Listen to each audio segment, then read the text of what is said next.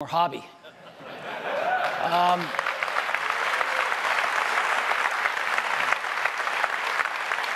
So, of course, we're talking about Apple TV.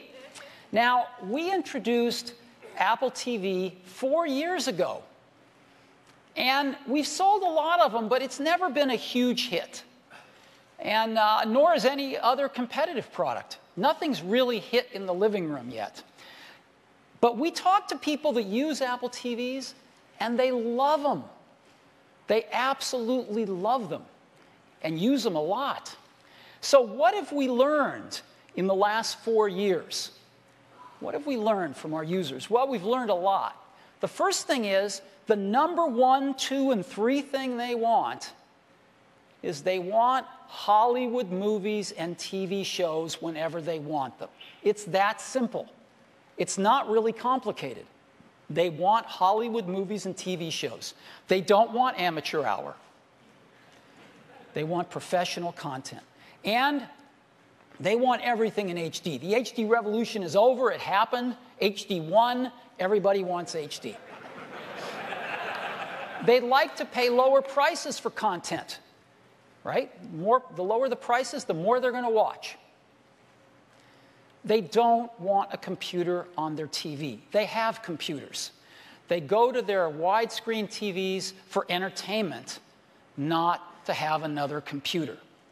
This is a hard one for people in the computer industry to understand, but it's really easy for consumers to understand. They get it. They don't want to manage storage. When you buy a bunch of movies and TV shows, you have to manage them because you don't want to throw them away. You just bought them. And so you have storage management problems. Your hard disk starts to fill up. What are you going to do? People don't want to think about managing storage. They just want to watch movies and TV shows. And they don't want to sync to a computer. Most of them haven't even figured out what that is. They want to pull some content off their computer, but they don't want the syncing stuff. It's too complicated. And they want whatever hardware we have to be silent, cool, and small. Right? Not too hard to understand.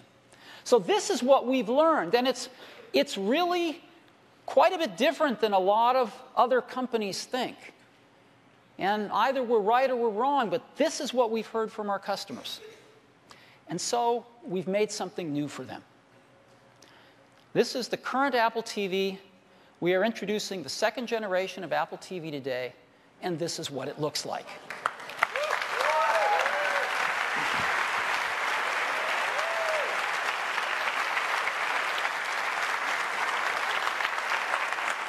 It's a 1/4 the size.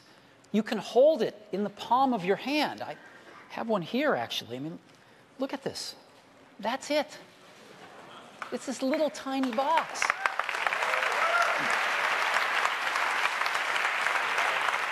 Around the back, it's really simple. It's got the power supply built in it. There's no power brick, and all you need is plug in a power cord. One HDMI connector to go to your TV, which brings digital video and 5.1 surround sound. And if you have a terrestrial Ethernet, you can plug it in. Most of us don't, so we built in Wi-Fi, 802.11n. So you don't even need a hard network connection. It's really simple. And you plug in these 2 cables, usually, the power and the HDMI, and it's on your Wi-Fi network, and that's all you have to worry about. It's got a great remote with it, really beautiful aluminum remote. And it's real easy. It's about music, TV shows, and a lot of people like to stream their music from their computer to it as well. It's all HD when the content's available. We've gone to the rental model for this. There's no purchases on Apple TV anymore. You rent everything. The prices are more affordable, and guess what? There's no storage problem because you don't store things anymore. You just rent them. And the rental prices are so inexpensive that you can afford to watch something several times, and it's still cheaper than if you would have bought it. You stream content from your computer if you want it. Photos, videos, music. There's no syncing required. It's super easy to just stream stuff right up from your computer. And when you stream photos in or get photos from somewhere else, stunning photo slideshows. And it's silent, cool, and tiny. So what about content? iTunes has the largest online library of movies to rent in the world. The largest library of HD movies in the world. So you can rent first-run HD movies for $4.99, the day and date when they come out on DVD. And the library's great. The movies are great. And they get even cheaper as time goes on. But for first-run movies, the day they come out on DVD, $4.99. Now, to buy TV shows used to be $2.99 for HD TV shows. People said that was a little too expensive. To rent HD TV shows, they're going to be 99 cents. 99 cents.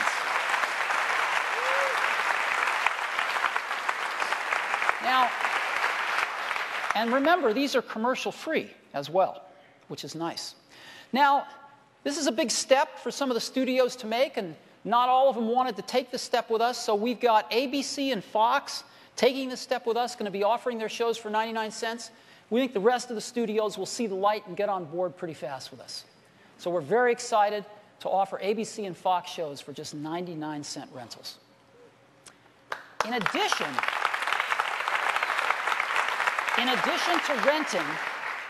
to renting Hollywood first-run movies and TV shows, you can also, if you're a Netflix subscriber, stream content from Netflix's streaming library right on Apple TV.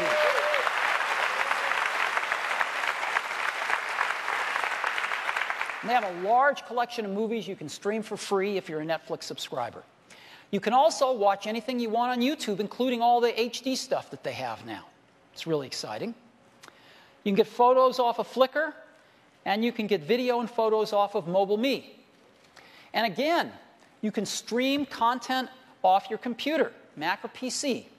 Music, which is very popular, photos, and videos.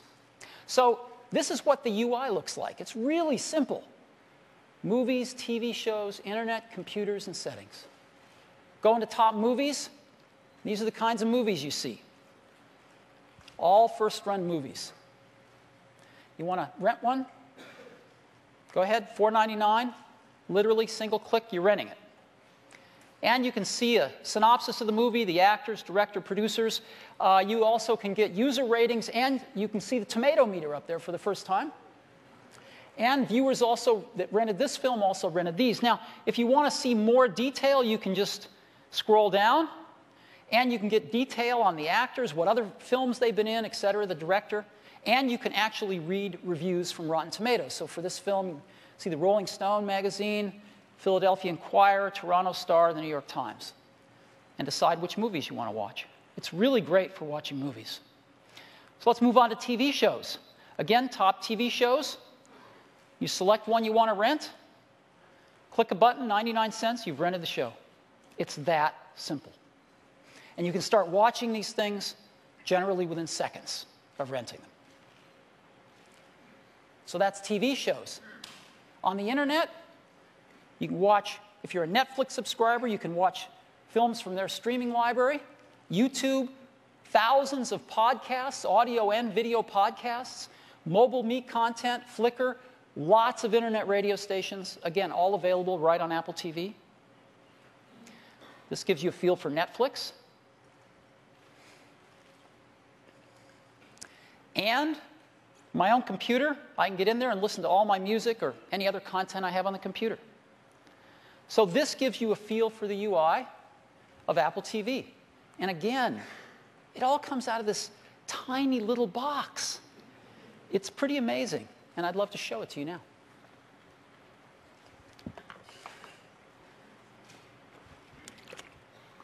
I happen to have one right here.